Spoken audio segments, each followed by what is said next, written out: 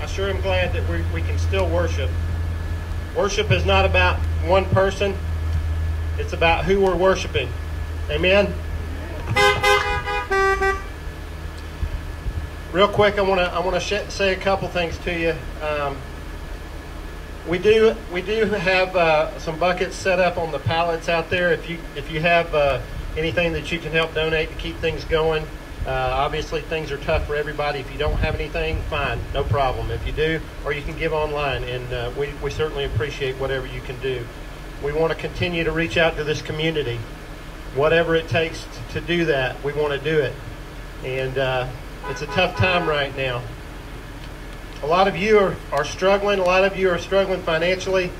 You're very uncertain. Everybody's uncertain. I don't know anybody that knows really what's going on or what's going to happen.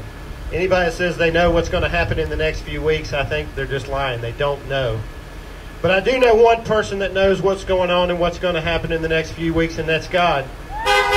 He's not up there scratching his head right now. He's not going, I don't know where this came from or what's going on. He knows exactly what's going on and what's coming. And as I've said in the past, I believe God is using this time right now to get our attention.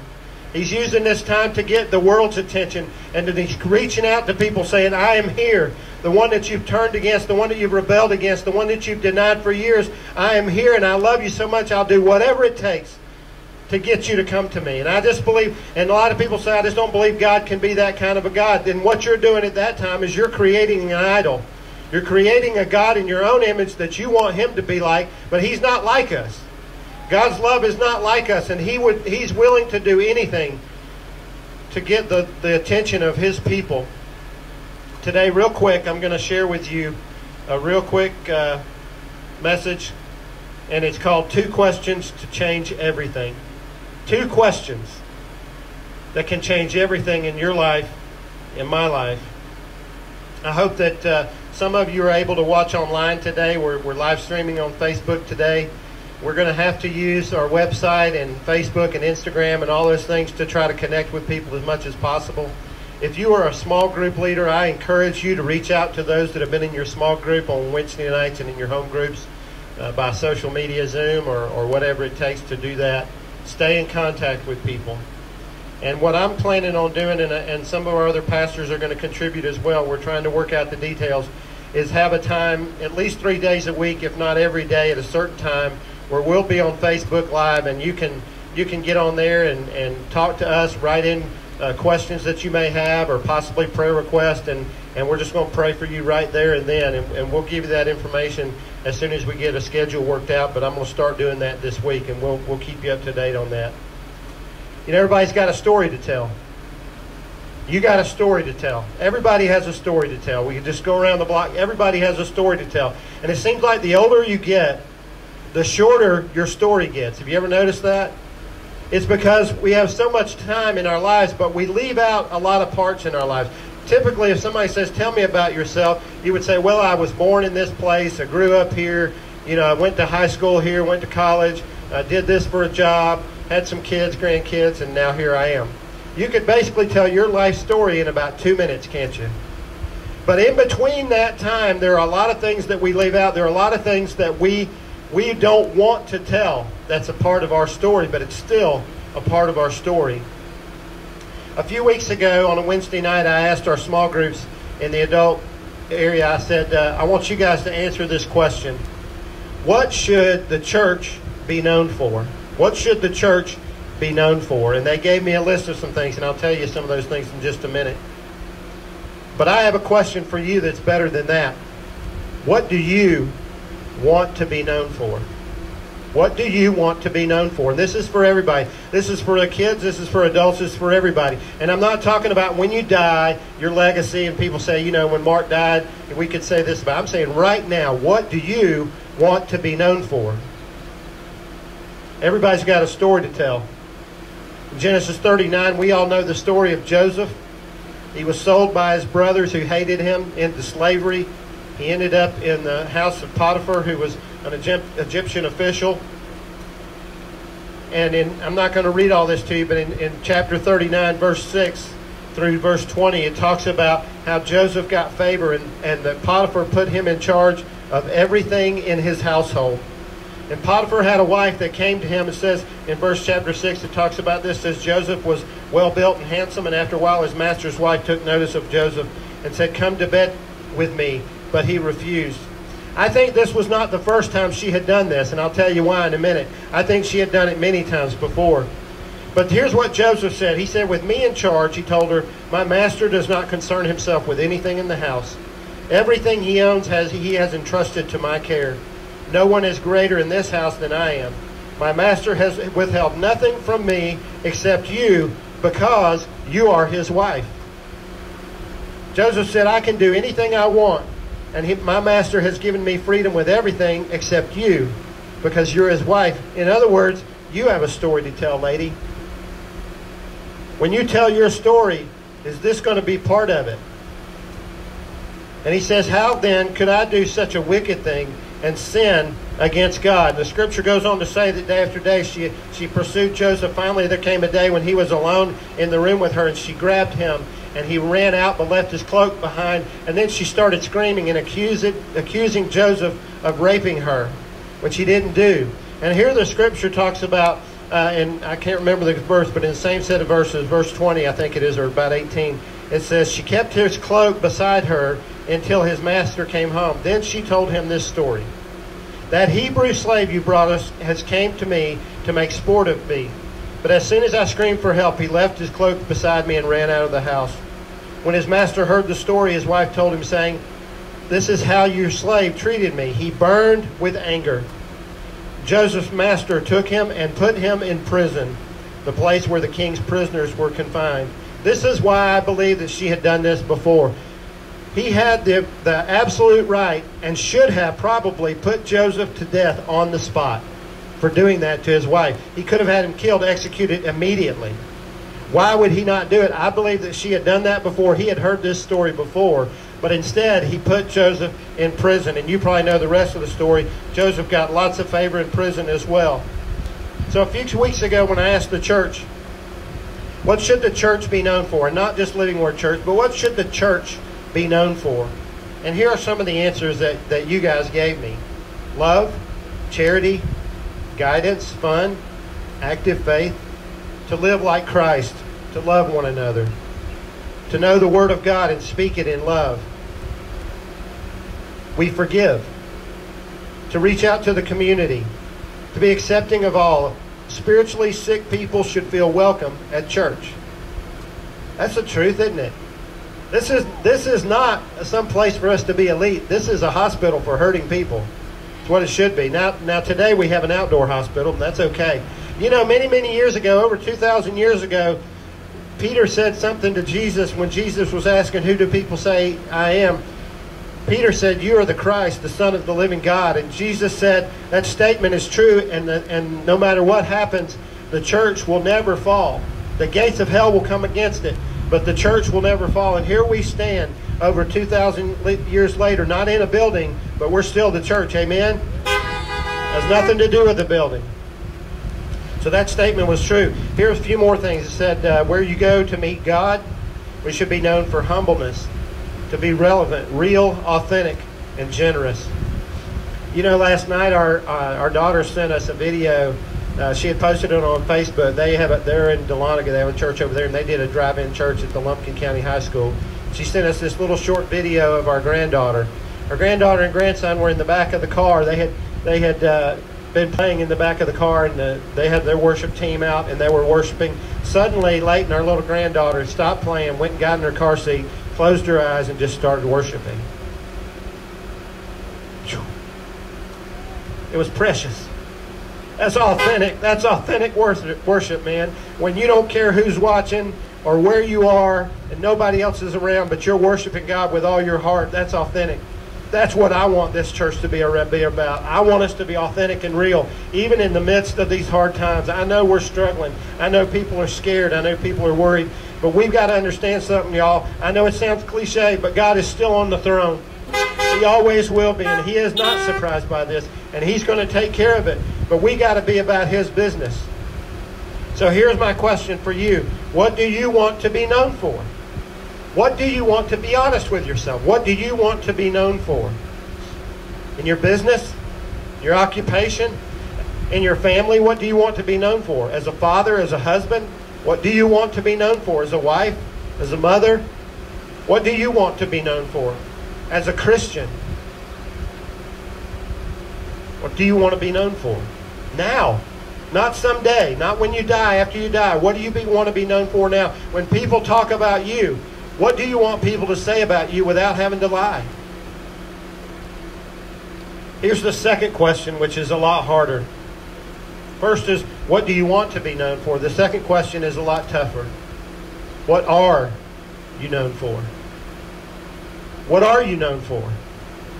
I know you want to be known. I want to be known for something. I want to be known as a godly man, as a good husband, as a good father and grandfather, and somebody that loves people and puts people above myself and all kinds of different things. I want all kinds of things to be said about me. But then what am I known for? What are you known for? And for all of us, there's a gap. There's a gap between what we want to be known for and what we are known for. And maybe it's a big gap. But maybe it's a small gap. But I guarantee for every one of us, for our businesses, for every organization, there's a gap between what we want to be known for and what we actually are known for. Now, that doesn't mean that you just say, well, there's nothing I can do. Just throw up your hands. I can't. Nobody's perfect. Nobody's asking you to be perfect. I'm asking you to ask some hard questions of yourself, your business, and what people think of you and what God thinks of you. There is a gap for every one of you. But here's the real question. What can you do? What can you do? You. What can you do to shrink the gap? What can you do to shrink the gap between what you want to be known for and what you are known for? And when we think about the church, so let's talk about the church for a minute. I'll let you guys off the hot seat for a minute. Let's talk about the church. There's a gap in our church, what we are known for and what we want to be known for. I'm not foolish enough to think that we're doing everything perfectly. There's not. There are people today that are going to criticize us and be negative and even just attack us for having this service, this drive-in service. I understand that. And I don't know what will happen next week. We may not have one. We may. I just don't know. Nobody knows. But there's a gap between what we want to be known for and what we are known for. So as a church, in Acts chapter 2, it says they devoted themselves to the apostles' teaching and to fellowship. We should be known for that. It says all the believers were together and had everything in common. Now, we can't all be together now. We had to stay 6 feet apart. But we can still be together in spirit. We can still, thank God for technology. We can stay together by our cell phones and by technology, and we can still reach out to people. It says they sold property and possessions to give to anyone who had need. There are people, listen, that you can't expect the church to take care of everything. There are people that that are in need. And God may have placed you in their path, in their life, to help meet that need. That's what the church should be about. And then it says that they ate together and with glad, sincere hearts, praising God and enjoying the favor of all the people. That God gave them favor with people as they were serving those who had need. And then it says the Lord added to their number daily those who were being saved. It goes on to say God's grace was so powerfully at work in them, and all that there were no needy persons among them. That sometimes they came and they brought money where they had sold land or property and they gave it to the church. Listen, I'm not asking you to do that. I'm not asking you to sell your property and bring money to the church. But they were so trustworthy. That church was so trustworthy that people were willing to sell their property and their possessions and bring the money to the church so the church could distribute it to people that had need. And it says that no one was needy. Doesn't that sound like a pretty awesome church? Doesn't that sound like something you would like to be a part of? And that means that we have to act with complete integrity, completely open and honest and trustworthiness. But you have something that you can do to shrink the gap in the church as well. But let me go back to you for a minute. In your life, ask yourself this question, honestly. Please don't just listen to this and go, well, I'm ready to go to lunch. What can you do to shrink the gap in your life between what you want to be known for and what you are known for? What can you do in your business, the organization you're a part of, and in the church as well, but in your life? See, I believe that this time in history that we're going through right now is huge. People say it over and over again. The president says it all the time. We've never, ever seen a time like this. None of us, from the oldest person here, has ever seen a time like this. This is going to be spoken of for history from now on. From the youngest child here has great-grandchildren. They're going to be talking about the time when the coronavirus hit the United States and how many people died and what happened. And it's going to be spoken of in history. How do you want your part to be told? When history is talked about in this time, in 2020, COVID-19, churches are shut down, businesses are shut down, people are staying in their homes, they're afraid, people are dying, getting sick.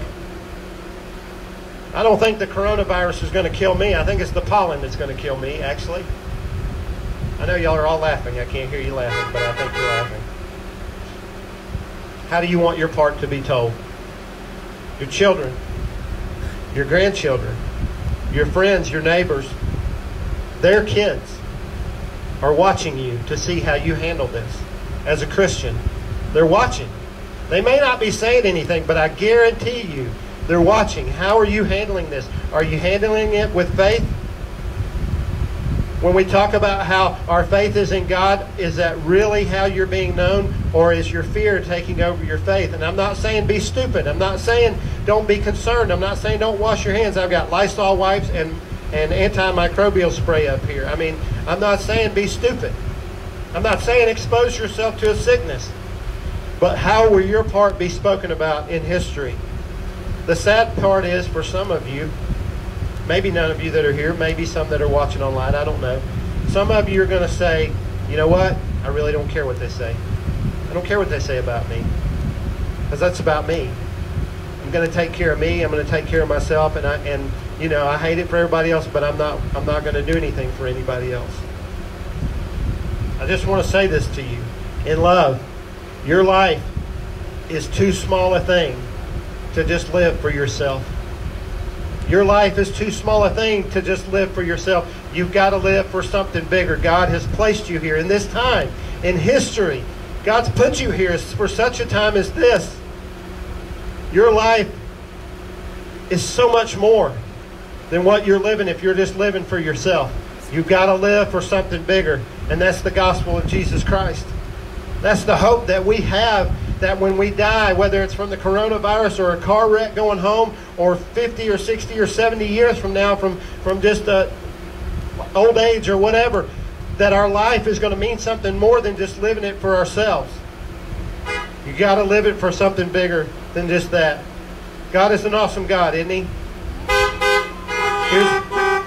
Here's how I want to close. In the end, nothing is going to matter. I know you know that. But I'm telling you, in the end, nothing is really going to matter but what we do for God. And someday we are going to pass from this earth. And we're going to join millions and millions of other followers of Christ singing praises to our God. We're going to sing praise God, hallelujah, over and over and over again. And that's how I want to close. If you want to join me. Hallelujah. Hallelujah.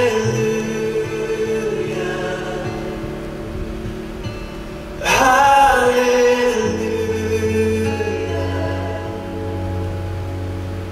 Our God reigns. Sing hallelujah. Hallelujah. Sing hallelujah.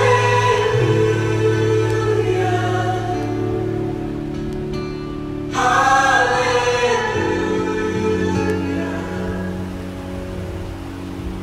Our God reigns. He reigns above. Hallelujah.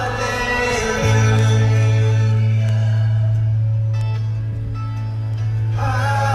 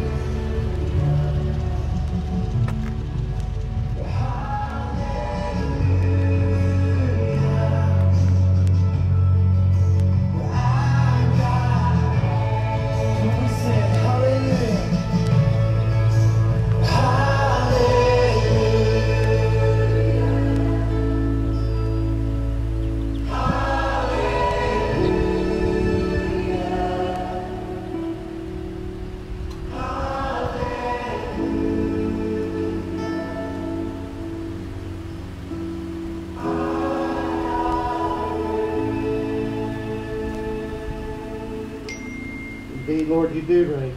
There's no one like you. Father, I thank you that we have had the opportunity to gather together. Many of us have missed it so much, just being together as the church. And while we're not able to hug, we're not able to shake hands, we're not even able to get close enough really to speak. God, we are bound by one thing, that's your Spirit. Your blood that was shed for us. Lord, I praise you for allowing us to live in this time. It seems like a hard time, but God, it's also a great opportunity to share with those that need to hear of the hope that we have. God, would you enable us to speak your word with great boldness? God, would you enable us to speak the truth, but do it in a way of love? God, would you help us to have courage and not be afraid to share our faith with those? There are people today that are so fearful because they don't have a relationship with you. They don't know what's going to happen when they die from this earth. They really don't know. And God, you have placed us here at this time to be your ambassadors. We are your hands and your feet. God, I pray that you would give us the boldness to do that. Lord, I pray that you would keep us safe so that we can be used for your glory. But God, if you choose that during this time in our service for you that we would not make it to the next generation, then so be it, as long as our efforts are for you and for you alone, that you would get the glory and not a church, not a man, not anybody. God, give us wisdom. But God, let us be about your business in such a way that when people talk about us, they will know that we belong to you. Help us, God. Lord, we pray for our nation. We pray for our nation's leaders to have wisdom. God, we pray that they would have courage. God, that they would turn to you like never before. Lord, even those that may seem like they reject you and they hate you, God, in the quietness of their own homes and their own minds and souls, God, speak to them. Holy Spirit, visit each and every member of our government. Let them know that you are real, that you love them. And God, we still have an opportunity to humble ourselves, to turn from our wicked ways, to seek you with all that we have. And God, when we do that, you promise that you will hear from heaven, forgive us of our sin, and God, you would heal our land. I pray that you would do that today. Now, today, as we go to wherever we have to go, whether we have to go to a grocery store or whether we just go home. But God, as we get on social media or use our phones or whatever tools that you have given us, God, that we would just tell people of the love of Jesus Christ and how they can be saved and set free from the life of sin. Thank you, Lord, for being with us today. Give this church wisdom as we go forward, not even sure what we're going to be able to do in the next week. God, we know you're a provider. We thank you for being always faithful. You have never let us down, and you never will. We love you and we honor you today in Jesus' name. And everybody said, amen.